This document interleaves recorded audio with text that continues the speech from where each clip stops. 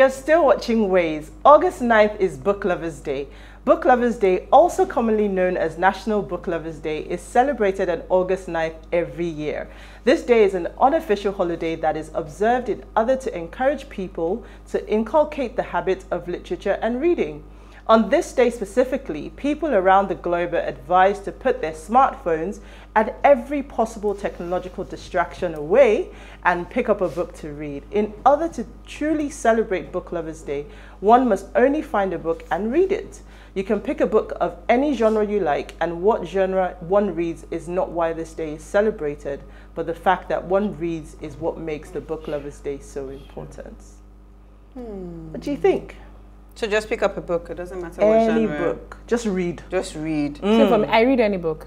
I read anything. As early as 7, I was reading Tell magazine. I remember that. So I got introduced to politics early in life, and I really like that. We can see what shaped Lami the Lord. You can see, honestly. I really But you know that Tell was actually interesting to read. I used to love reading Tell. Oh, my sister was goodness. exactly like you. remember She Tell, used to but love I reading remember, it. you know. It just used to have so many conspiracy theories. I remember reading hints. And that was in the era of the military. Exactly. So there was something to read. There was Yeah. something to read. There was something to. What's your favorite genre?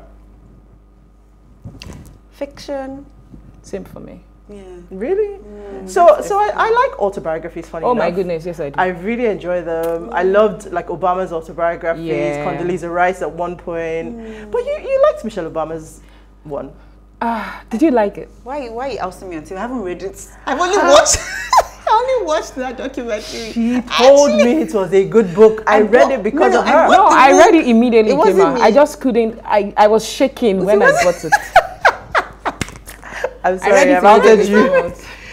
No. So I watched the documentary, but I haven't read it. I have the book in my house, and I keep looking at like one day I'll Are you pick this serious? book up and read it. I read it so in I'm 2 probably days. waiting for the audio. No, I She's will. a I'll mom. read She it. has no time. That's where I struggle really, is finding the time. So you know to what? read. If I got the audio, because I find that reading for me through audio has like that's obviously helped my reading habits, and it's easier. So just listening and Listening. I've only started doing that this year, but I I know still you zone struggle, out. I but tune I out. know, I So know. after a while, I don't I'm hear not. what- I don't I'm hear never gonna anything. try that. Wait, try. I'm But you see, picking this up is a the thing book. about learning. You guys have to be. It's my me time. Okay. So I pick up a book Yeah. at night. I look and forward to that, interact with it, and and that's, I read. Okay, so here's what's caught our attention in the news. Lami, what do you have for us? Okay.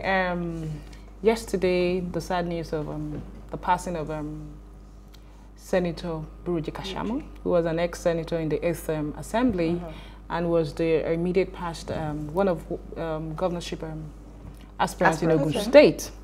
Anyway, the bone of contention is that the ex-president, President Obasanjo, it's wonderful. sent a condolence letter to the governor of Ogun State. The stories. Yes, somehow.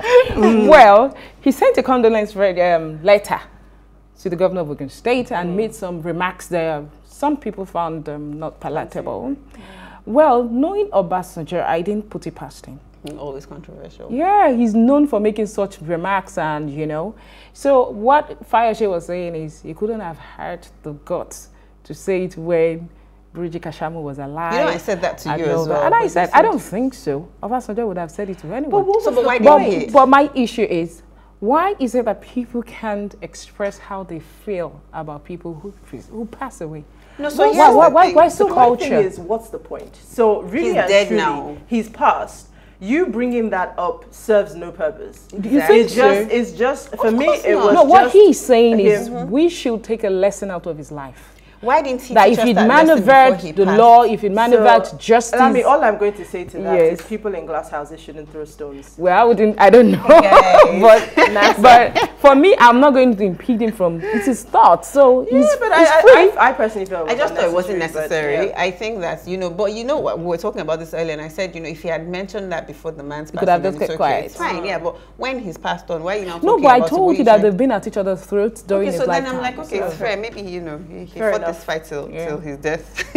Okay, so I guess I'll take my story next. Yeah. So it was interesting when I saw this that CBN is asking that banks share their data with fintechs.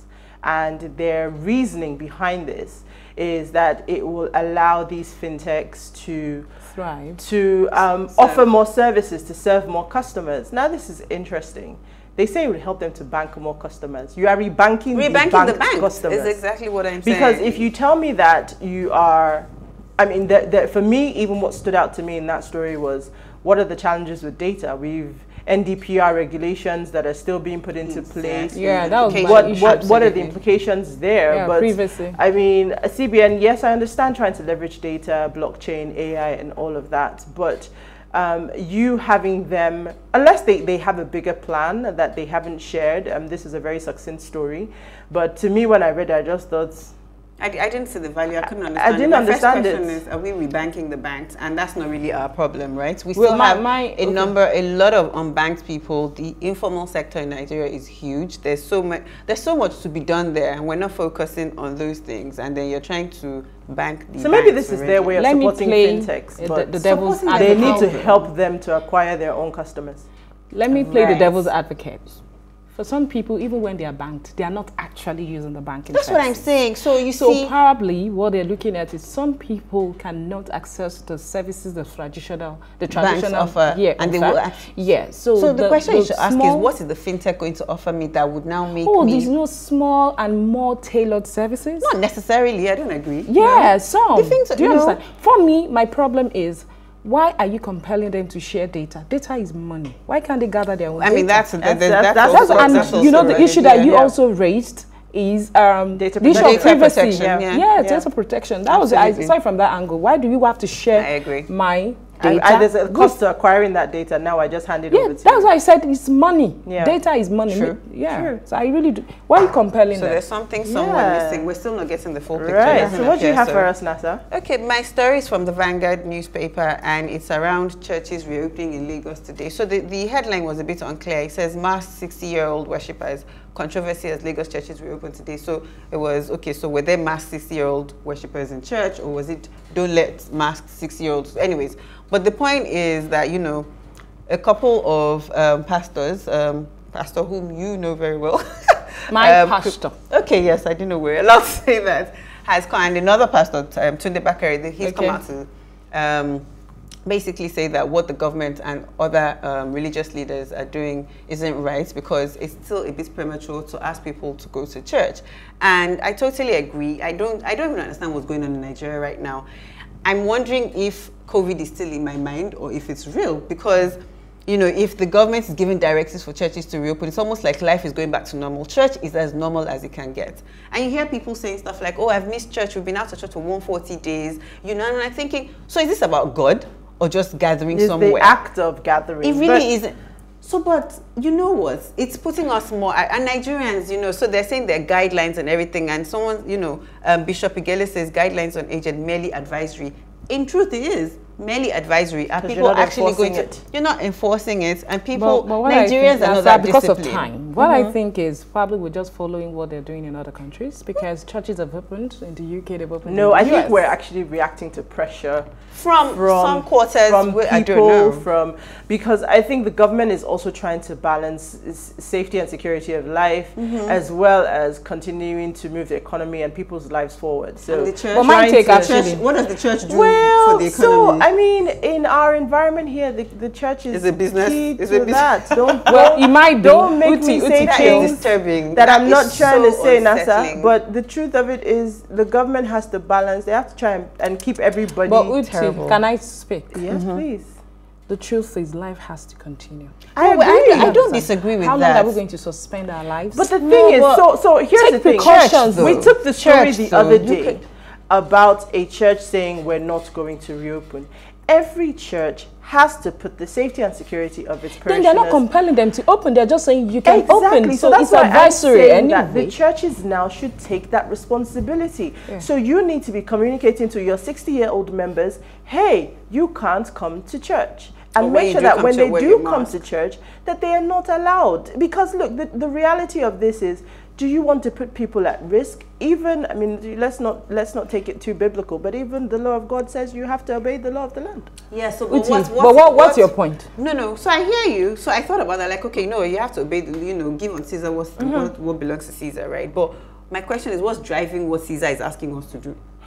Right? Okay, now, so maybe I don't understand your point. My point is the responsibility for the churches. So the government has said, just like with everything else, the economy is opening up. I agree with you. We can't stay locked up forever.